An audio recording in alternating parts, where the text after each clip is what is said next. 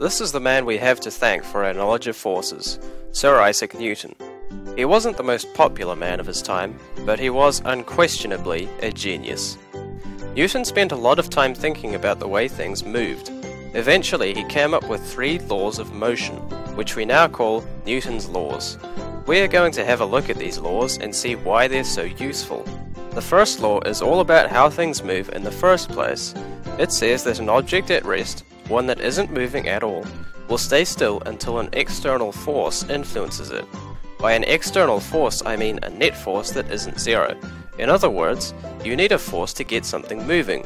Logical, isn't it? For instance, a car like this nice Bugatti will stay still until its engine starts it up.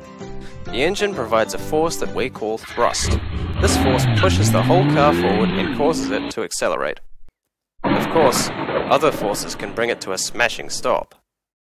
Newton's first law also says something about things that are already moving. If an object is going along at a constant speed, it will stay at that speed until an external force acts. Take a look at this truck. It's driving at a steady speed of 100 kilometers per hour. That's about 28 meters per second. But there is a force pushing back on the truck which will slow it down. That force is air resistance, which is very significant to large vehicles. Basically, if there's an unbalanced force acting on an object, it must be accelerating and not staying still. This leads us neatly into the second law, which is how we calculate the size of a force. Newton came up with a simple equation, which says that force is equal to an object's mass multiplied by its acceleration. We write this as F equals ma.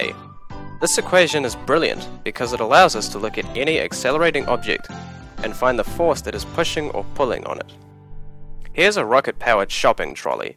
It has a mass of 10 kilograms, and it can accelerate at 5 meters per second squared. Also good for carrying ice cream. Using the formula F equals ma, we can find the thrust force from the trolley's rocket engine. It comes out as 10 times 5 or 50 newtons. Wasn't that easy? Finally, we get to Newton's third law. This one says that forces always come in pairs. Every action has an equal and opposite reaction. When you knock on a door, you feel a force back on your hand. That's because while you apply a force to the door, it also applies an equal force on your hand in the opposite direction. When you hit a piece of rock with a hammer, the rock hits back. But how? If I whack a block of rock with 100 newtons of force, that 100 newtons is balanced by an equal reaction force. It's as if the rock whacks back with 100 newtons in the opposite direction, in this case upward. Forces always come in pairs. Time for a recap. The first law says that an object at rest, or moving at constant speed, will stay that way unless an external force is applied. The second law says that force is equal to an object's mass times acceleration. The third law says that every action has an equal and opposite reaction. These are Newton's laws of motion, and they revolutionized our understanding of the physical world. Now it's your turn to follow Newton's footsteps. The following exercises will build and test your knowledge of these concepts. Good luck, and thanks for watching.